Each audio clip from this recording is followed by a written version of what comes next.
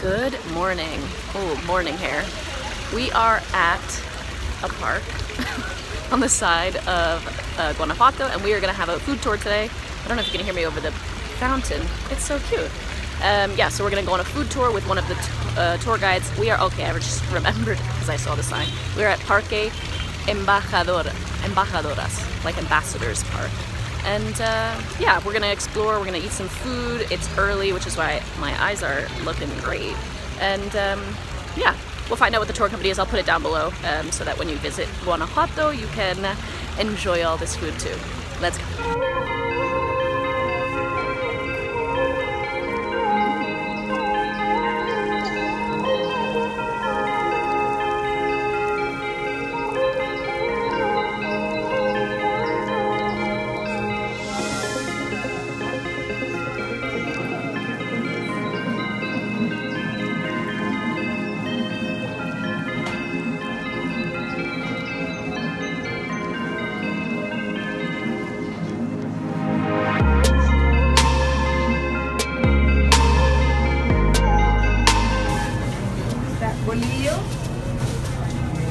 Para hacer tortas, usamos para hacer tortas.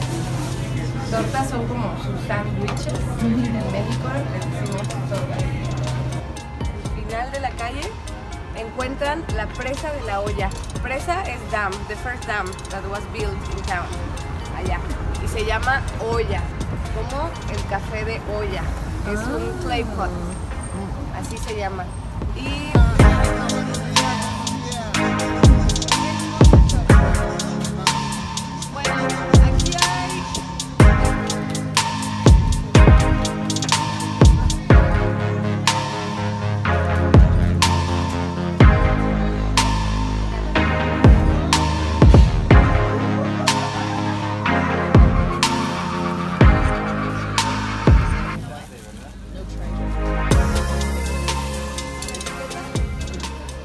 we just stopped for coffee at a little place called Cafetal.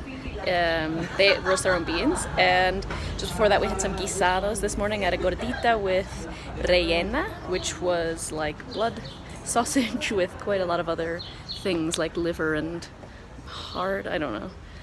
It was rich, it was very rich, but it was okay, it was tasty. The gorditas are nice because I don't fry them like they do in Mexico City. They cook them on the flat top like they did in Querétaro, so really nice. Yeah, really enjoying it so far. Already full. We had a juice also, and we're learning a lot about the city too. I'll talk more about Cervantes later on once I do a voiceover of that, because it's a long story, but there's a lot of love for Cervantes and Don Quixote here, which is very fascinating because obviously there's no mention of Mexico or Guanajuato in the book.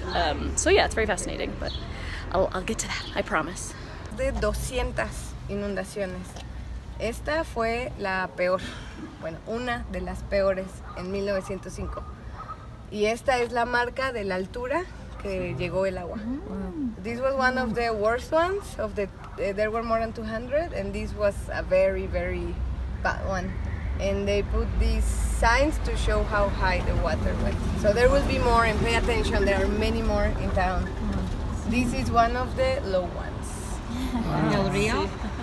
Del Río.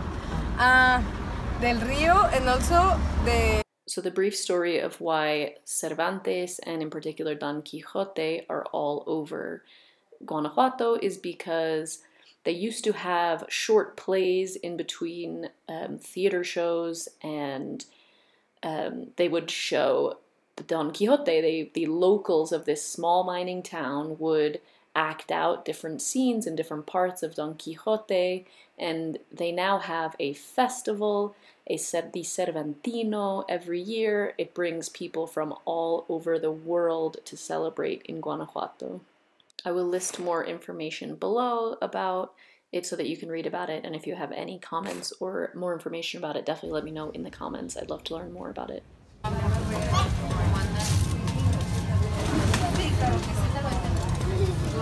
Ah, con razón. Entonces, hay de queso y de fresa, ¿verdad? ¿De qué? Dos y dos.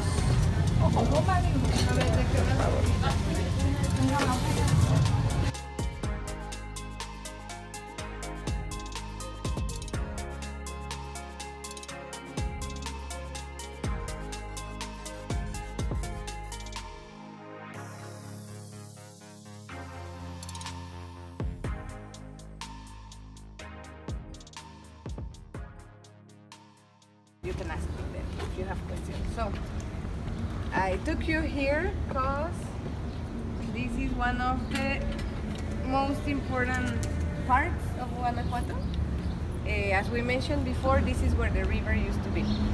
Now it's called Calle Miguel Hidalgo, but everyone calls it La Subterránea. La Calle Subterránea, the subterranean street. La calle.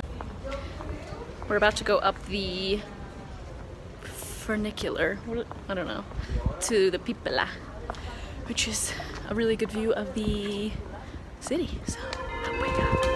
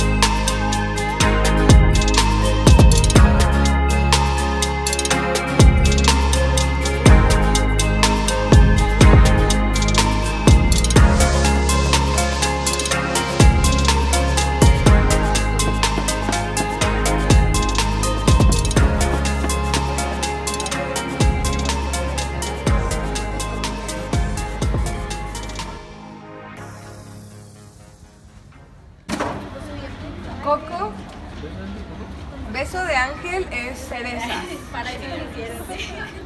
Limón, vino tinto.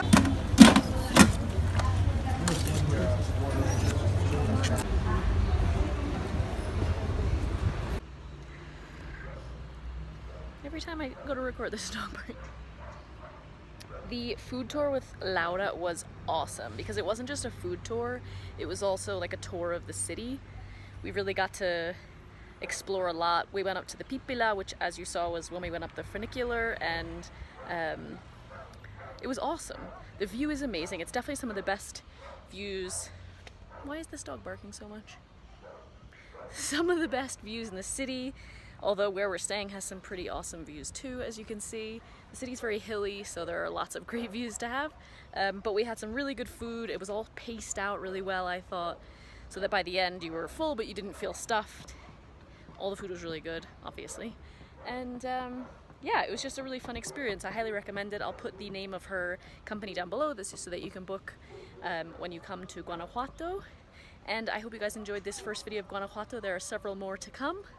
If you did, please give it a thumbs up, and I will see you next time. Bye!